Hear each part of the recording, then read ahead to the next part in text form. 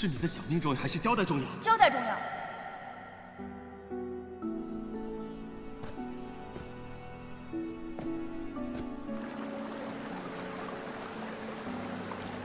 谁让你下来的？要不是我给你那一脚，你那小腿恐怕跟身子就要分家了。他人活着，便是只要有一口气，他也会爬来救人。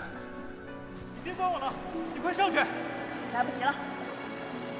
喂，我的小姑奶奶，你搞得清楚状况吗？这地煞跟周郡主都来了，你不要命了？反正我要救李胜和陈飞师兄他们，我就把他们这么丢在这儿，我跑了。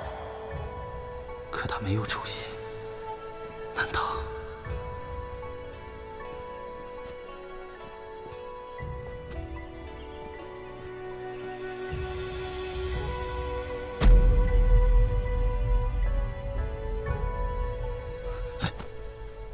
公子，你要干什么去？没什么，走吧。等这档子事儿过了，你把祸害走了，我找几个兄弟，把你的那些朋友们的尸身收敛了。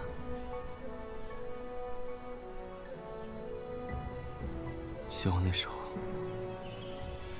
他们的尸身还没有被地煞糟蹋吧。这乱世里的人命啊，比俗贱，比米贱，比布帛贱，比车马贱，唯独情谊更贵一些，可悲可叹呐！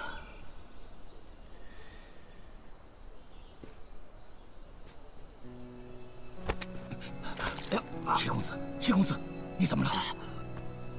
谢公子，咱们赶快回去吧。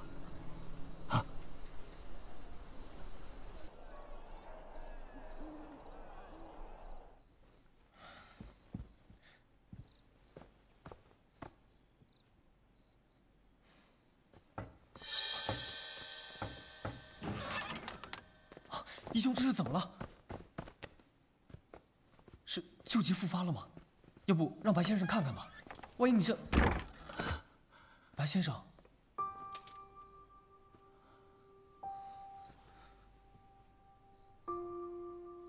白先生，你这又是何必呢？子辰，快扶他起来。白先生起来。今日确实属下罪过，请谢公子责罚。到底怎么了？地煞丧心病狂，把谢公子的一位朋友从火场拖出，折磨得奄奄一息，有失示众，还颠倒是非。地煞喽啰，假扮百姓，折磨此人。属下不忍心谢公子这位朋友被折磨致死，属下便只好了结了此人。白先生，你杀了义兄的朋友，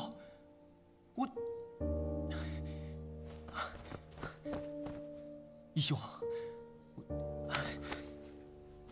子辰，不要胡闹。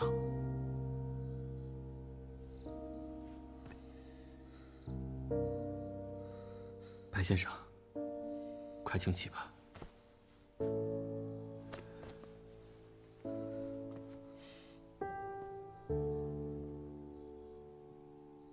论起来，倘若当时真的有我要找之人，白先生此举是想让人知道，不可再自投罗网。再者，陈飞兄已经被地煞折磨至此，生不如死，只求解脱。我不忍心动手，是白先生帮了陈飞兄。属下欠谢公子和您朋友的性命，日后公子若有任何吩咐，属下万死不辞。罢了。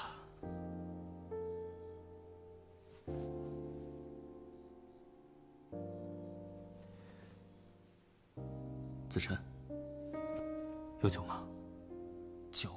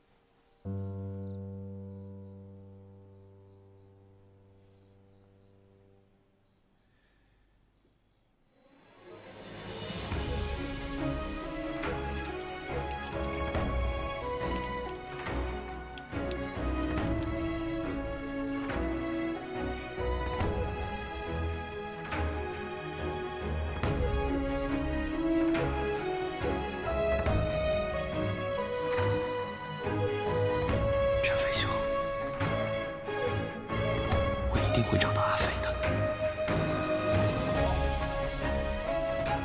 小生姓谢，字梅梅，号小开居士。你是谢梅梅？水草精。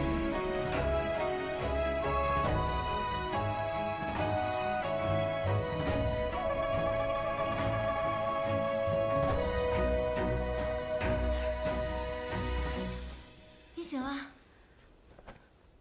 阿飞，我好像听见谢远在叫我。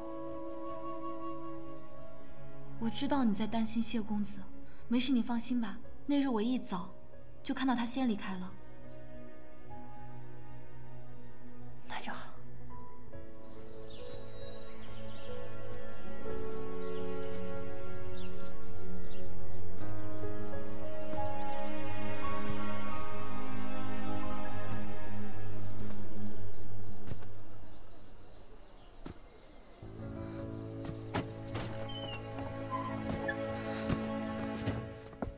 义兄，谢公子，你终于回来了，在外探寻一夜，可有收获？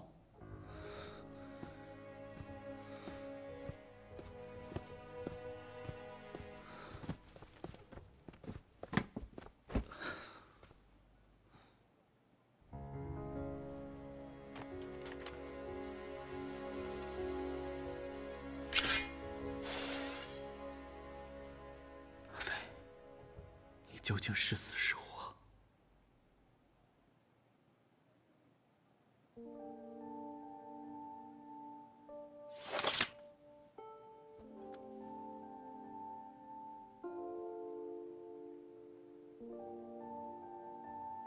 正面是虚惊一场，背面。开门！开门！开门！开门！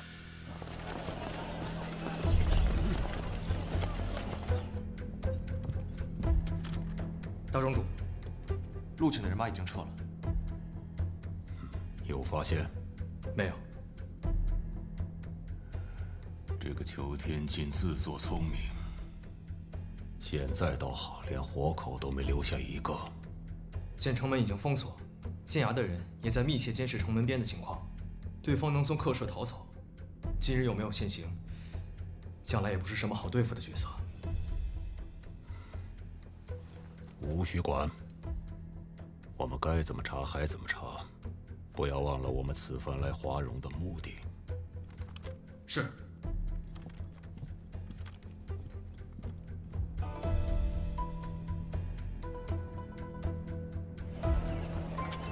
走，下去。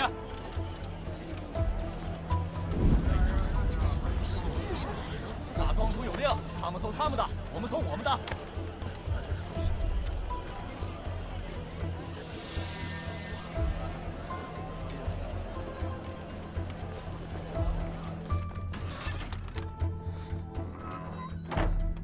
家臣怎么样？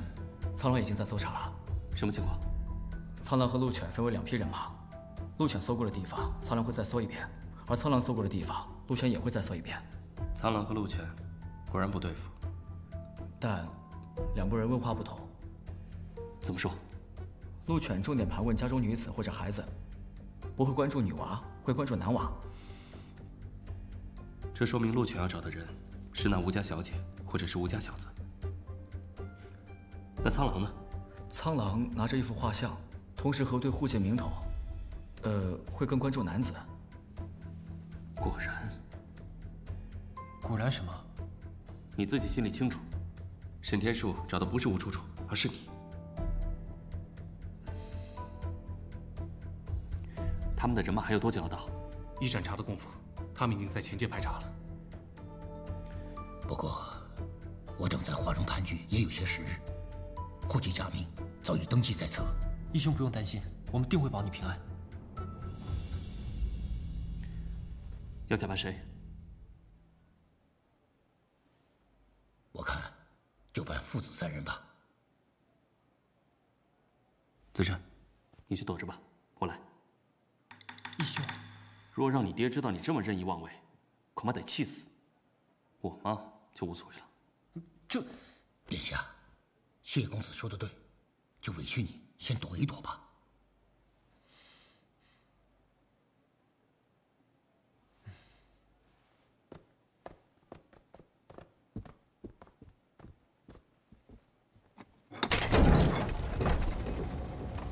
哇，原来你们谋划的这么周密啊！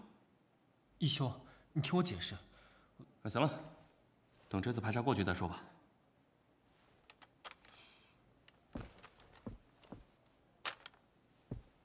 殿下，委屈你了。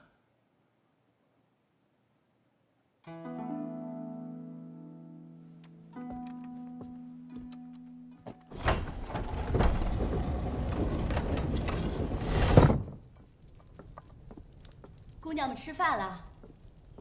这粥我用小炉子热过，可以入口。谢谢宋大娘。李姑娘，我不姓李。哎呦，对对对，瞧我这脑子，我是想跟您说呀，我们家夫人已经疯了10几年了。她这说话做事颠三倒四，没轻没重的，所以姑娘还是不要跟她计较。恕我眼拙，我还真没看出来她哪儿疯了。她吧，还不是完全失去理智，好一阵儿歹一阵儿的。哎，有的时候看着好好的，她不定想起什么来了，就有魔怔了。九娘是一直都这样吗？什么九娘？她说她叫段九娘。段九娘？嗯。这20年间，江湖上能算作高手，也就只有双刀分南北，一剑定山川，关西枯荣手，蓬莱有散仙。说起来，我和这关西枯荣手的段九娘还有过数面之缘，只可惜她失踪了10几年了。不可能！传说中的段九娘怎么会在一个县官的后院里面做小妾？还是一个备受冷落的疯小妾？说她是枯荣手，怎么不说她是皇太后呢？谁说枯荣手就不能是皇太后啊？哎，刀倒是把好刀，可惜断了。难道她真的是枯荣手？吃完饭再出去玩耍，知道吗？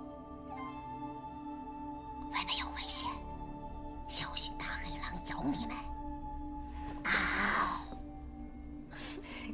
走。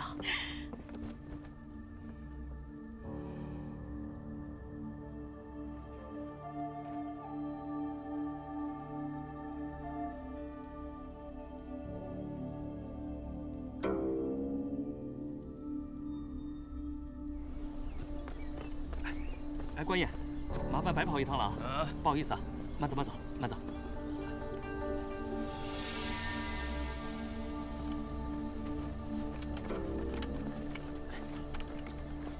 给我进去搜！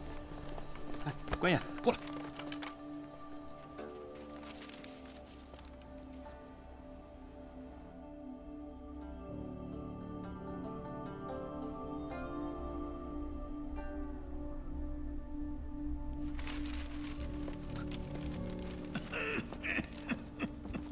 什么人？关爷，关爷，小人刘三儿今年50岁，早年丧妻，就留下这2个儿子，都是泥腿子。这个是我大儿子，叫刘石；这是我小儿子，叫刘山。关爷，您喝水了，小的给您倒一杯。走开，走开，没事，别献殷勤，越献殷勤越有鬼。哥，这3个人不是。走，下一家。关爷，您慢走啊，慢走。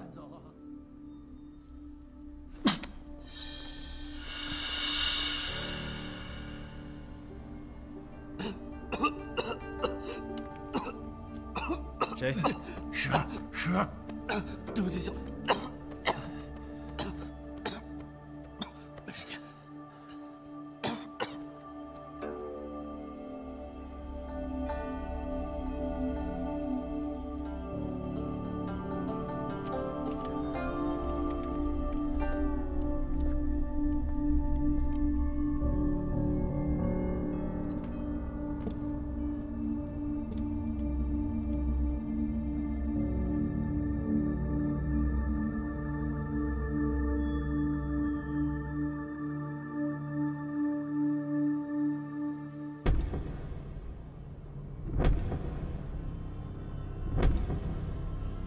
既然你们都是泥腿子，却还有书案，这书案是给谁用的？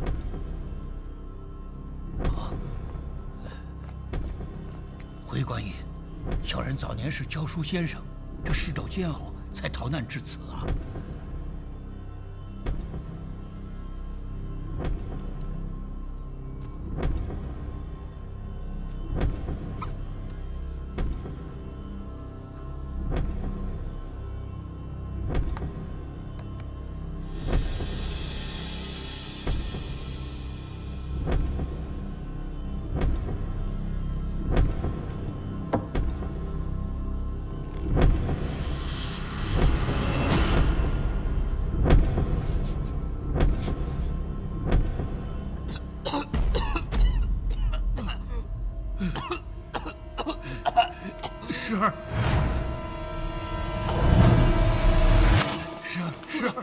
你怎么样了啊？你怎么了，哥哥？官爷，我儿得的是痨病，不好治啊。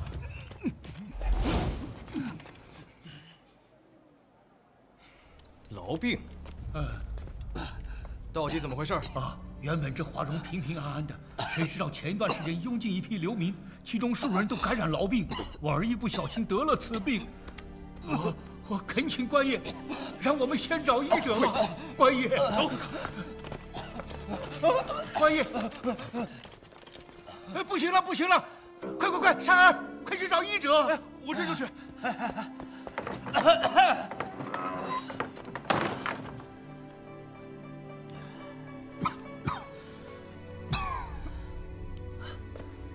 谢公子，谁？好，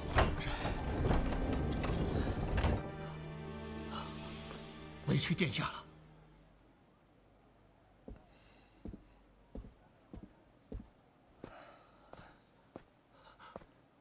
委屈谢公子了，不委屈，不委屈。谁？哦，好。义兄，对不起。没什么，都过去了。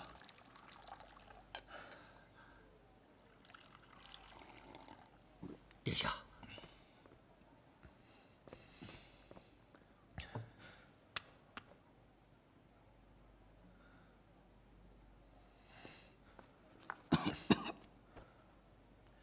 我也没想到事情会变成这样。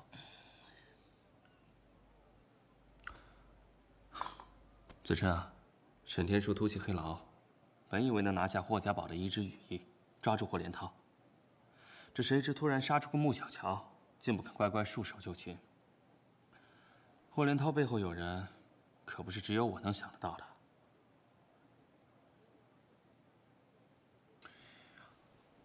这苍狼要寻的人是一名男性，而陆犬找的才是那个从客舍中跑出去的吴家小姐或吴家小弟。沈天树转到华容，这明摆着就是冲着你来的。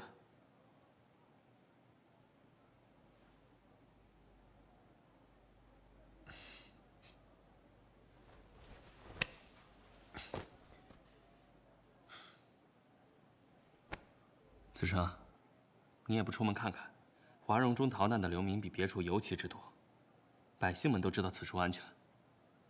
为什么？义兄，是因为你在这儿。霍连涛肯定嘱咐过自己的手下，不要在华容惹事。你倒好，在这立了这么大一块牌子，还真当自己藏得天衣无缝。义兄，你说的我都明白。当初我来华容，也只是单纯为了方便与霍连涛联系罢了。我也没想到那么多流民会因我而来。我看着他们流离失所、饥困交加的模样，我实在无法坐视不理啊。所以在华容，给流民赠粮的人，也是你。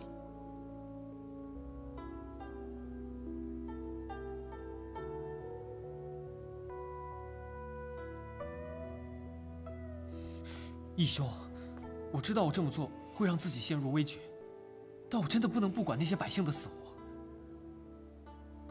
很抱歉连累了你，子琛，你为了百姓不顾自身安危，为兄很是欣慰。只是现在，沈天树虽然没有抓到你，但他把你困在了这里，挨家挨户的查看，出入城门2僧把守。就算有办法突围，白先生也不会让你冒这个险。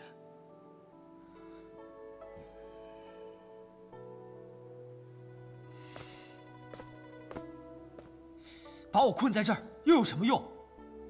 我就不信他真敢把我怎么样。如果想通过围困我来让霍连涛就范，那就更不可能了。霍连涛跟我才没有那么过命的交情。如今你们的军队就驻扎在交界附近，来往此处快马加鞭不过7、8天。如果听到你被困在此，就算明知是诈，你父亲也必然会有所表态。可沈天树一个江湖人士没有理由。地煞山庄是没有理由，可他背后的于文止呢？一个皇子在敌军地界出了事，于文止岂不是可以大做文章？子琛，你是不是也太天真了？殿下，你看我不是早说了吗？你应该尽早出城。刚才谢公子不也这么说吗？可惜现在还不是时候。子琛，你尽快写一封信，送往霍连涛，务必让地煞看到信进了霍家堡。如果我没有猜错的话，机会马上就来了。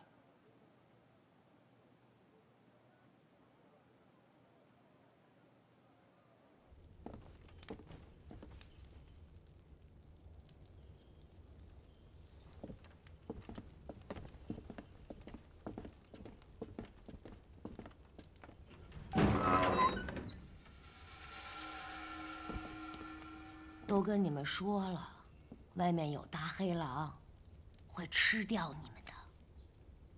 段前辈，那有什么方法能对付你说的那个大黑狼呢？那简单啊，能从我的手上走10招就行。但是你们真不行，我的功夫啊，专克破血刀。李大哥，敢不敢再跟我比试比试啊？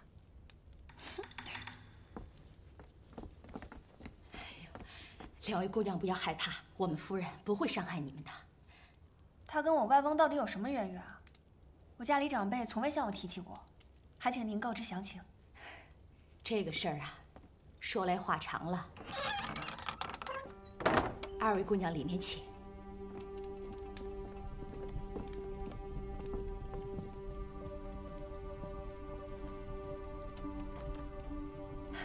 那个时候不太平，祸乱横行。我本是一家清贵人家的仆妇，我们家大公子不知道在外面得罪了谁，对方竟然雇佣了地煞来灭门。只有我抱着家里那个尚在襁褓中的孩子逃了出来，可是途中又遭到了地煞的追杀，正好段夫人路过，出手相助。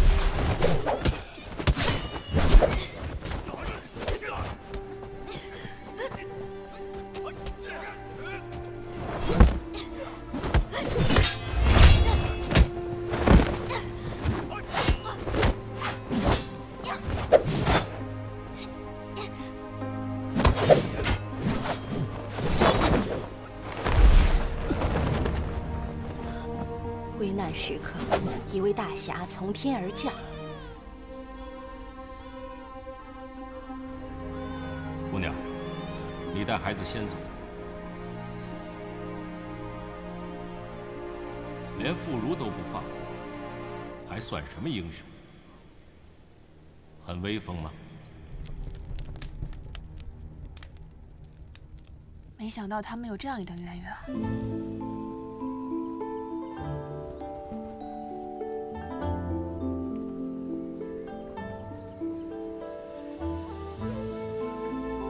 你是何人？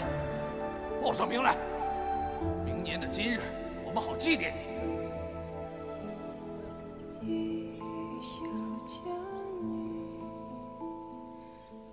南刀，李征。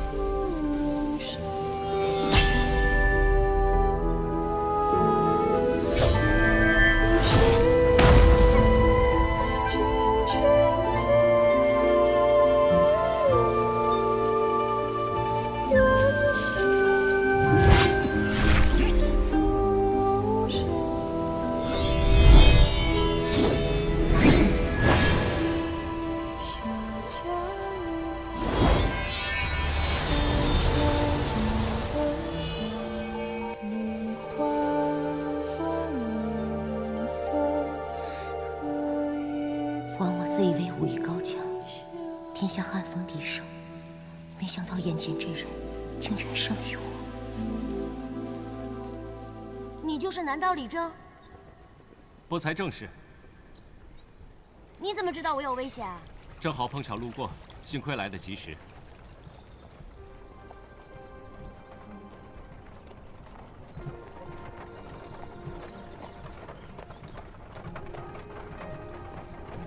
段姑娘，你要去哪儿？我送你们一程吧。你怎么知道我姓段？刚刚看到你的枯荣手，就知道你是谁。本来我是准备去华容的，没想到遇到宋嫂和一个孩子被人欺负，我实在看不下去，便出手救了。没想到他们竟然是地煞。要不是照顾这襁褓中的小的，我抽不开手，我一定会把他们打得落花流水，绝不输你的南刀。大名鼎鼎的南刀，没想到这么温柔。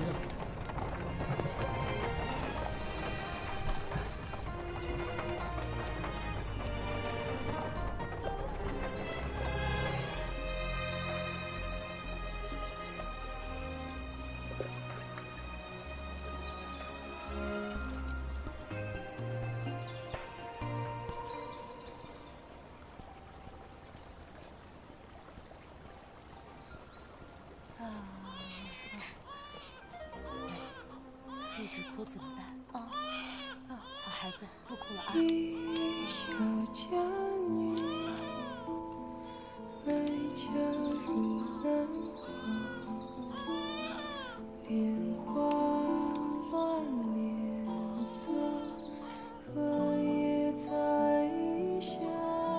段姑娘，这是你今天在树林子里唱的那曲子吧？叫什么名字啊？采莲曲。你唱的真好听。莲花乱脸色，荷叶杂衣香，很美，很美啊！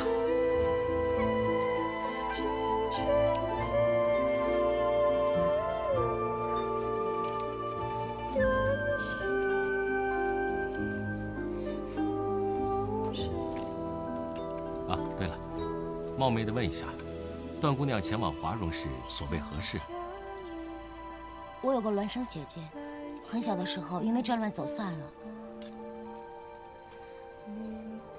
但是我得到消息说她就在华容，我便去找她。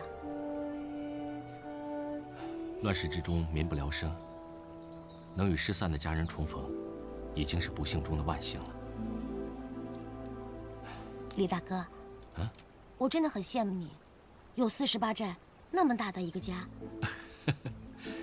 要是段姑娘不介意，随时来48寨做客。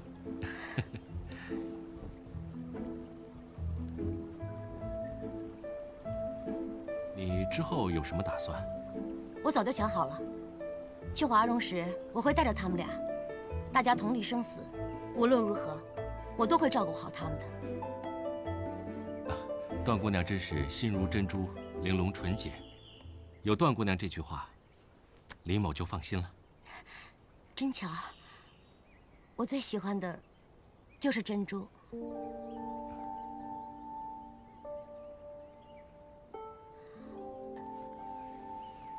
贝蚌经历长时间的磨练而形成，来之不易，洁白圆满。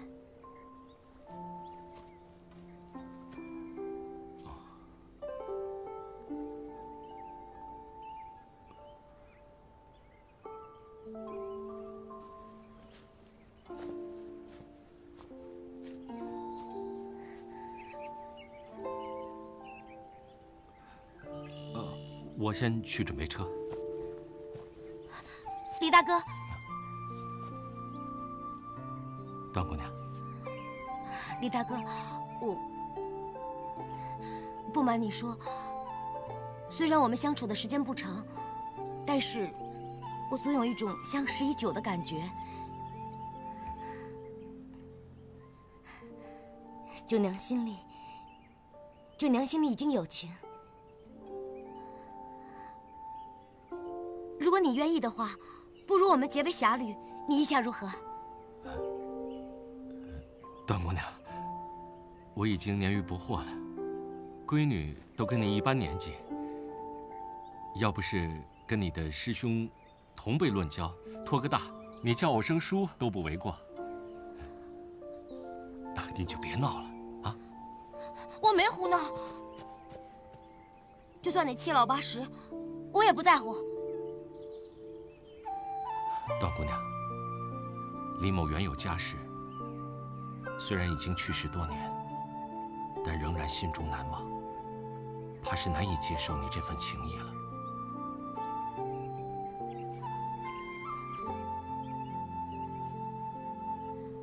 段姑娘，你年纪轻轻，为什么要把时间浪费在我身上呢？既然这样，你就当我段九娘一厢情愿。今日我们俩就此分道扬镳。段姑娘，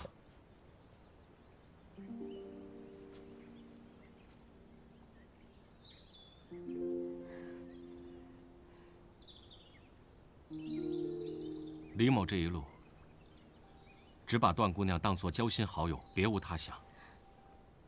今日一别，不知何日再见。李某愿段姑娘一路平安，珍重。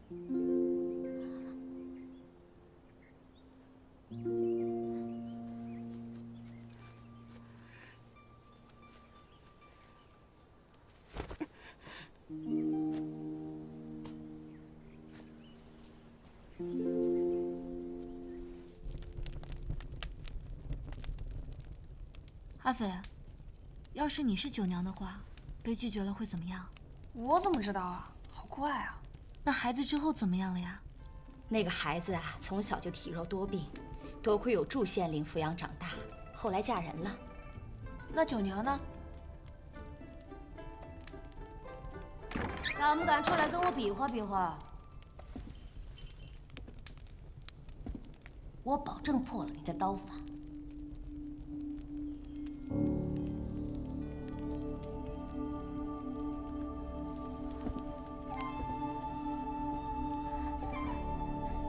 李大哥，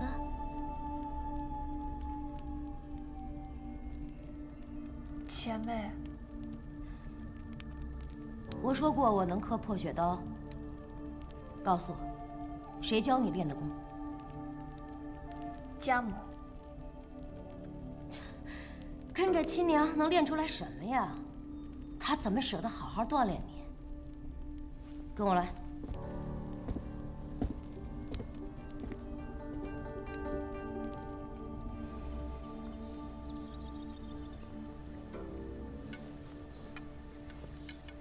段前辈，九式的破血刀，我有一半使的画虎类拳。倘若是丢人现眼，那只能怪我自己学艺不精，可不是刀法不好。你这小年纪怎么这么啰嗦，跟那个李征一样？嗯。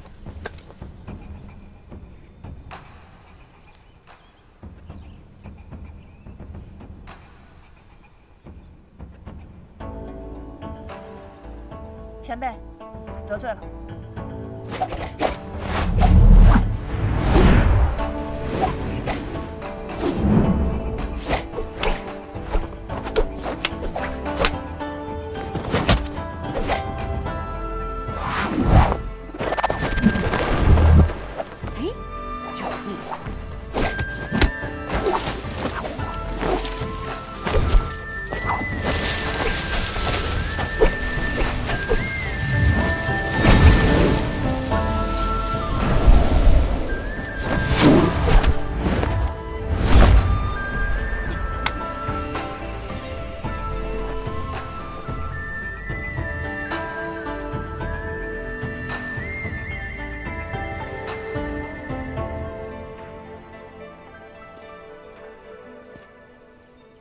这个就是补风，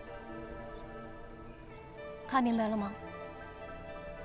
看明白了。不过你这破血刀使的，可真不如你的外祖父。你刚刚那步法是什么呀？浮游步。这浮游部带着破血刀走起来，倒是有点意思。你这根骨练破血刀确实有点吃力，那也比李胜强。李胜都没捞着，让大当家传刀呢。吃这点没关系，慢慢练呗。那倒也是。以后啊，你要好好练功。哎呦，我们小时候练内功的时候，一开始第一年几十个师兄弟，头一年就死了一半，第二年又死了剩下的一多半。及至3年入门，就剩下5个人，知道为什么吗？我哪知道？我师父每个月来给我们传1次功，将一股真气打入我们体内。你不知道那滋味，浑身上下骨头肉皮就像炸了一样。哎呀，这个时候你就要忍住痛，强行把那股真气征服它。3年基础打完就是断体，再过2年，就剩下我跟师兄2个人了。怎么样？以后跟着外祖母练吧。枯荣手？对啊。你不是说了吗？我破血刀使的不如我外祖父，根骨也不好。我破血刀还没练好呢，练什么枯荣手啊？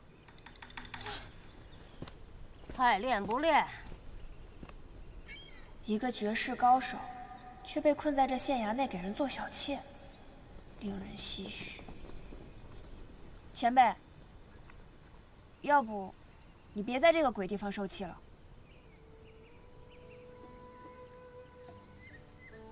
跟我回48寨吧。跟我回48寨吧。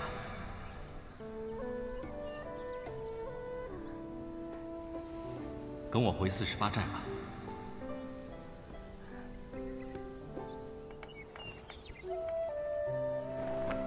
李征，李征，你给我出来！缩头乌龟，躲在里面算什么男人啊？这爷们儿你就出来应战！你今天要是不出来，我就不走了。哼！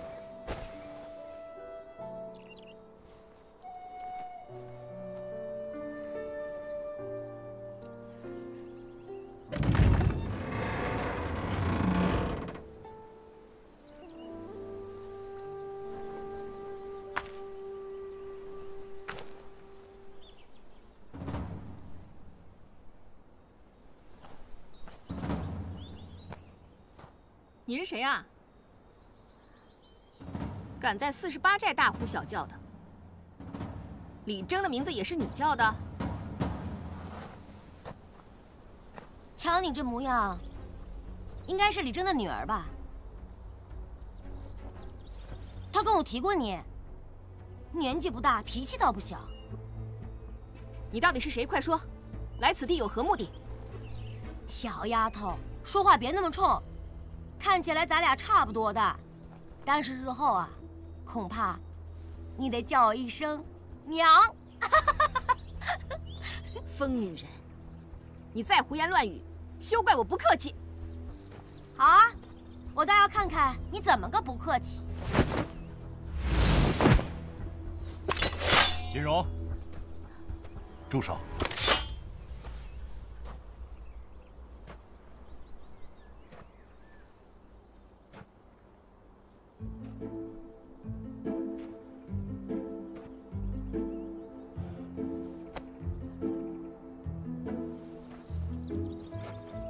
李大哥，段姑娘，你为何如此纠缠不清呢？我哪有纠缠不清？我是向你挑战，既然出来了，就是应战啊！来呀，出招吧！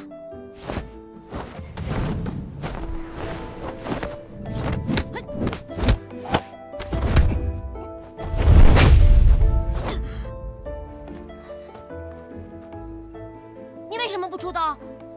你是看不起我，还是怕你的南刀不败之名不保？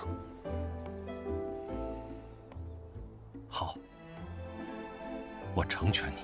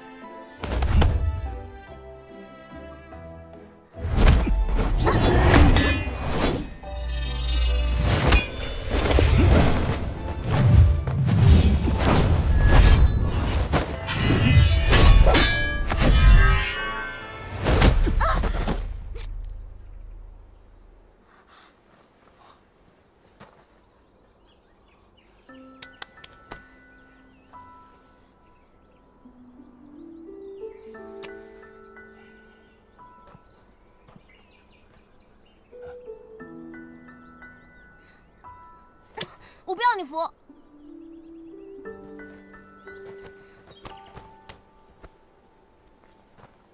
李大哥，您刚才那是什么招式啊？无风。无风。无风。好，我必要破你的无风，你给我等着！哼。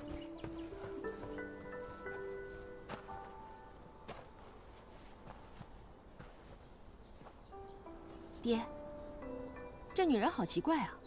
下次她要是再来，我替您打发了她便是。你不是她的对手，她的枯荣手已经练成。你还是先去找人看看她吧，万一她想不通，做什么傻事儿呢？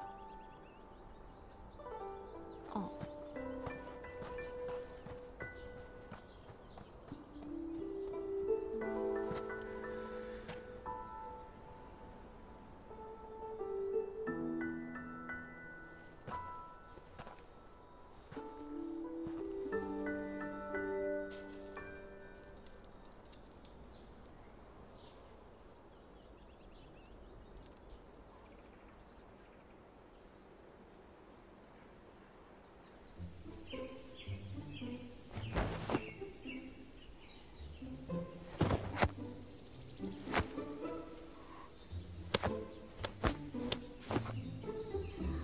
平地起无风，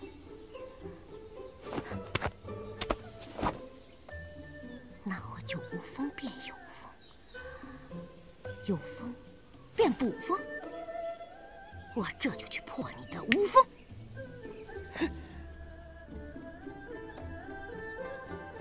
他这是想起了什么吗？南刀李征，哼，不过就是徒有虚名罢了。你说谁都行，就是不能说我李大哥。 李大哥，叫的这么亲密啊？你是他姘头啊？再说一遍！再说一遍又怎样？小心！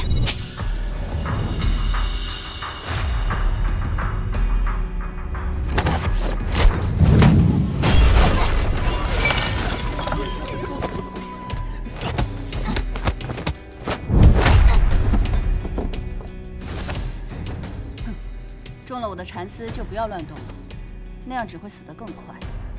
蚕丝？你是连胜？正是在下。你以为我段九娘会怕了你的一根小针吗？不用跟他动手，你用这颗棋子通知48寨，务必让李征知道段九娘中毒了。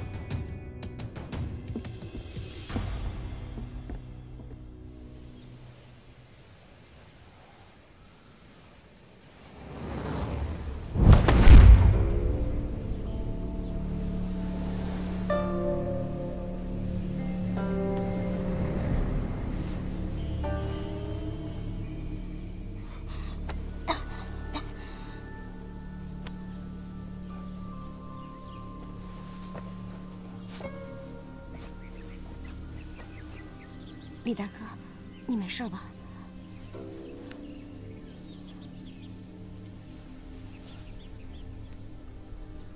无妨。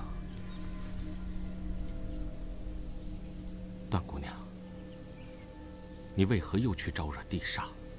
李大哥，适才，我以为我这次真的没救了，再也没机会找你拿回珠子了。没想到，你真的来了。 还用内力救我？这又何妨？你为什么不愿意承认你对我有情啊？你心里有我啊，李大哥。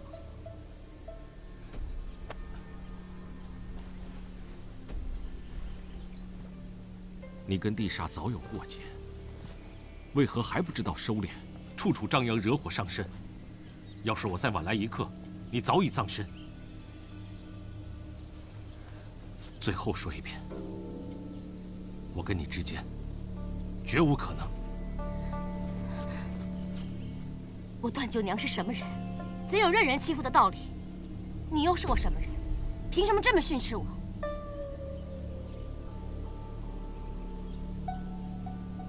这次我只是失了策，日后就算我横死街头，也不用你李征搭救。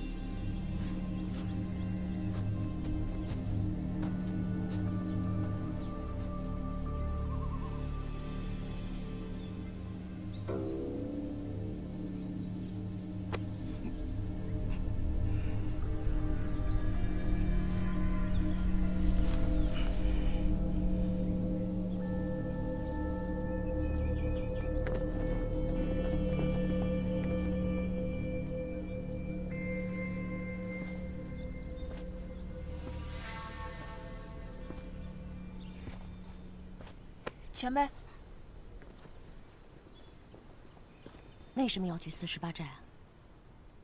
守寡？你终于明白了。我明白什么？天下之大，我为什么定要去48寨？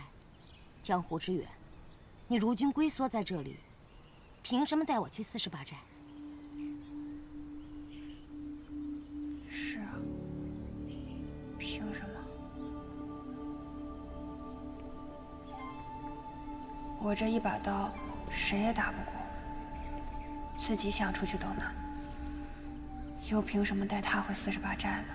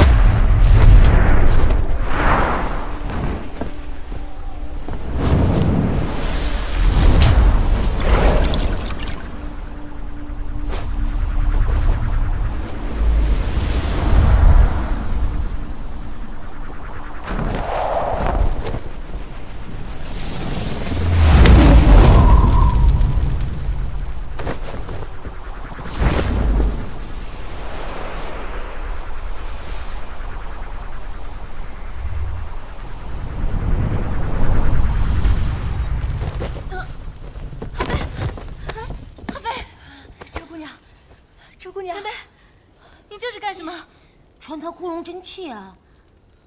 这枯荣真气呢，共有2路，师傅那老鬼不肯揭穿。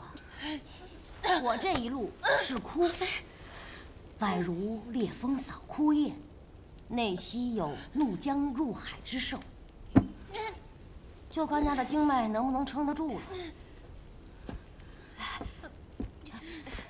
你学的什么武功？慢点。练的什么刀枪剑戟？走的什么天地乾坤？哎你们这些名门正派，迂腐，只会教弟子练武功是为了强身健体，武学一道不就是为了置之死地而后生吗？少了这个精气神儿，那和那些卖艺耍把式的有什么区别？你回答我呀！你又不回答我。前辈，阿飞怎么说，也是李大侠的外孙女，也是你的晚辈。你真的这么忍心对她吗？我求你救救她。说的也对，那我也救不了她。枯荣真气已经打入她体内，拔是拔不出来了，就看她自己。他要真是李家的血脉，就不应该这点苦都吃不了。倘若真这么废物，死在我的手上，也比死在外人手里强吧？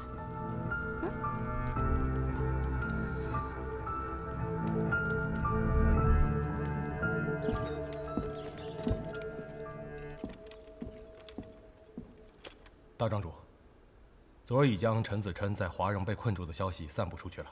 童庄主那边传来消息，霍连涛那边似乎有了些动作。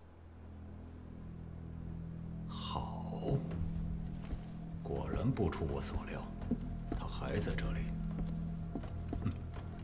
这个霍连涛居然心甘情愿受陈子琛驱使，那就等着我给他送份大礼吧。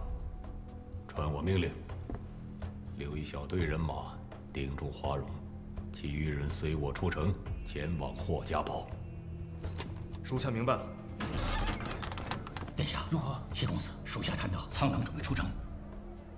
好，就是此事。来，过来。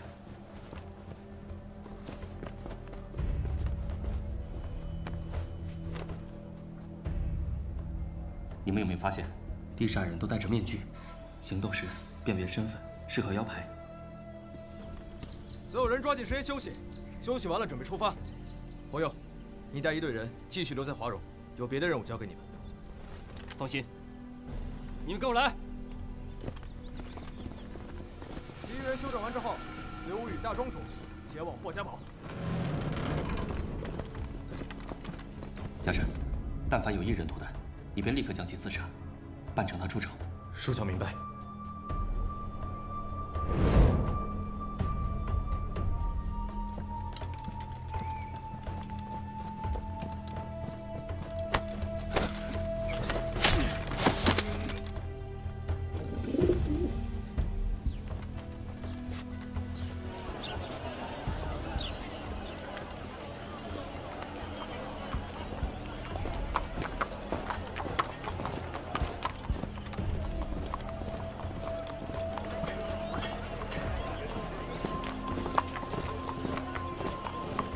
苍狼离开后，白先生便偷梁换柱，除掉裘天进手下的几个鹿犬。麻烦白先生用你的易容术假扮成沈天树，便衣行事。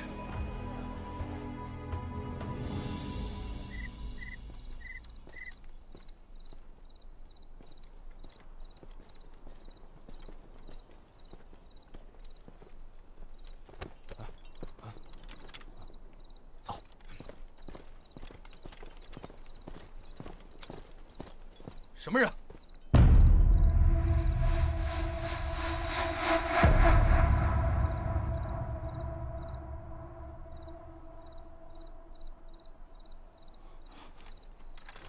大庄主，不知大庄主有何吩咐？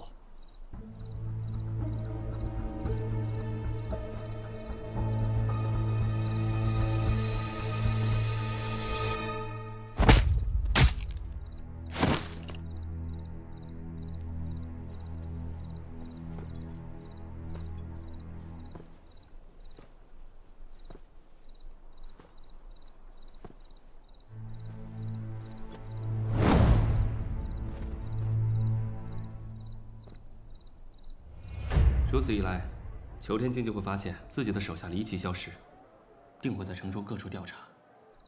等他查到是沈天树所为，苍狼和鹿犬必然内讧。说出来，杀了你们！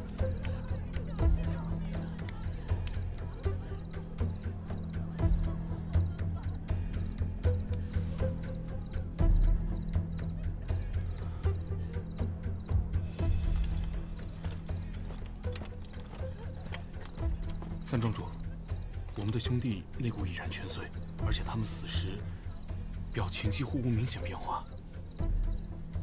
这样的话，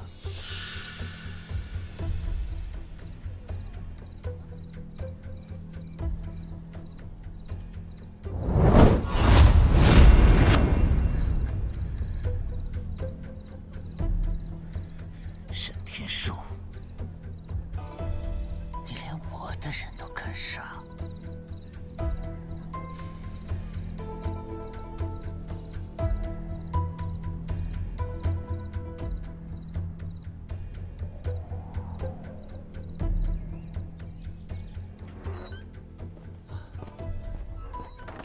殿下，确实如谢公子所料，邱天静根本坐不住了。陆权也开始对苍狼产生怀疑，但是此刻，守卫城门的佩佩却丝毫未动。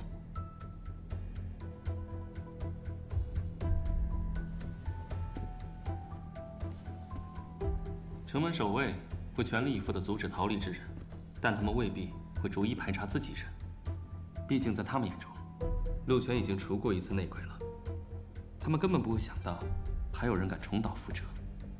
至于官兵，看到地煞山庄的人，肯定不会上前盘查，因为他们已经被县令打过招呼了。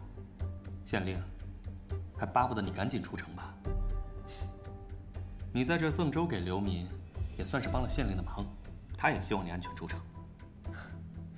这个县令不是坏人。人不能选择自己活在哪里，但可以选择怎么活。子辰，眼下就是你最好的出城时机。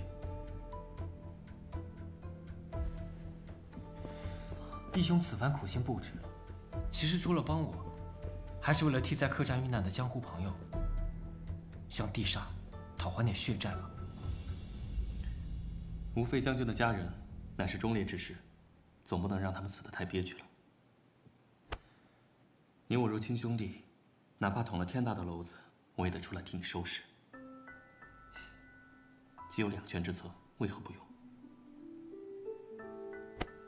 你又不是漂亮姑娘，以后别再问我这么没意思的话了。是，这次多亏了义兄。子辰，你小时候我也算抱过你，这些年不敢说十分了解，也大概懂一点皮毛。听义兄一句劝，别在这江湖的泥潭里搅和了，回你爹身边去，好好读书办事。义兄，既然如此，你也该知道家里这些年实在一言难尽，只有你能帮我。只要你肯，这边的大业，以后就是我俩。子辰，请慎言。好，义兄不愿意掺和，那你看这百姓连年遭受战争之苦，无家可归，你就甘心吗？我与你不同，如今的局势，看算是多方制衡。只要我一回去，势必引起多方动乱，届时更是生灵涂炭，百姓遭殃。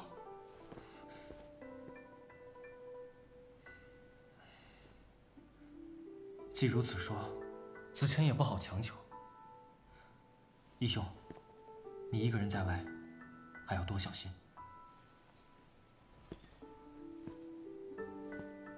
多谢。